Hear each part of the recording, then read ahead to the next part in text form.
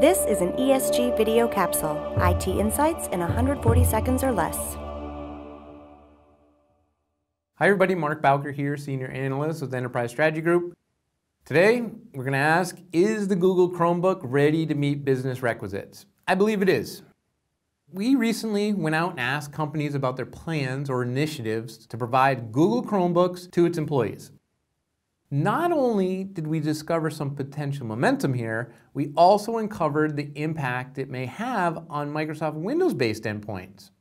35% expected to issue Chromebooks and that they will replace upwards of 50% of its Windows-based footprint. Other respondents chimed in that Chromebook adoption plans have a potential impact, but to a lesser effect on the Windows side of things. Then really only a third said that they had no plans to provide Chromebooks to the employees. It became apparent that IT professionals under the age of 35 are having the strongest potential influence towards these investments. So Google appears as though it's taking on this market one industry at a time. They've seen success in the education market, but we get a lot of feedback that that's just a low to no margin business for its partners.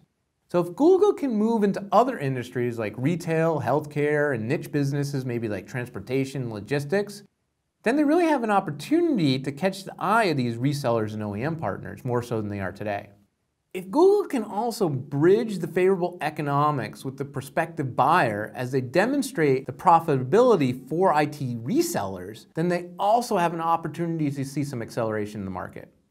Although Microsoft and even Apple have a foothold inside of businesses, Google does have a play here with apps and devices. And the fact that respondents aspire to replace existing Windows-based footprint is something that should not be ignored. Also keep in mind that there is a variety of options to project Windows environments into Google Chromebooks for legacy Windows applications that may exist for some time.